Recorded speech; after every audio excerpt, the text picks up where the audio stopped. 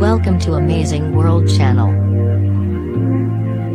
Source: the European Parliament has savaged the British government's handling of Brexit negotiations, voting against opening talks on future trade and condemning disarray in Prime Minister Theresa May's team.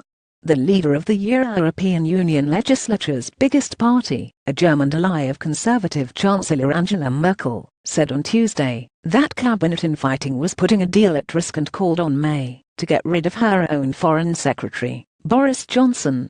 "Please sack Johnson," said Manfred Weber, a leading figure in the Assembly, which must approve any deal struck by EU negotiator Michel Barnier before Britain leaves in March 2019.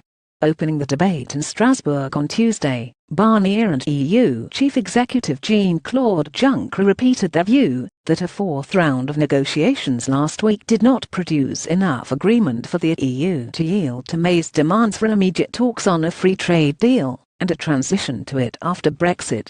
The test the EU has set is to make sufficient progress on agreeing to rights for EU citizens in Britain after Brexit, border arrangements with Ireland, and how much London will pay Brussels on its departure. Echoing Barnier, Parliament called on EU leaders by 557 votes to 92 to delay making a decision on that progress unless there is a major breakthrough.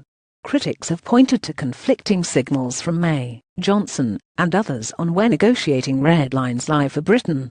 Who shall I call in London? Theresa May, Boris Johnson, or even David Davis? Weber asked, describing May's Conservative government as trapped by their own party quarrels.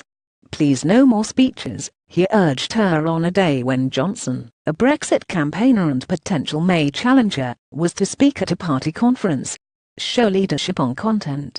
And the best probably would be, please sack Johnson,"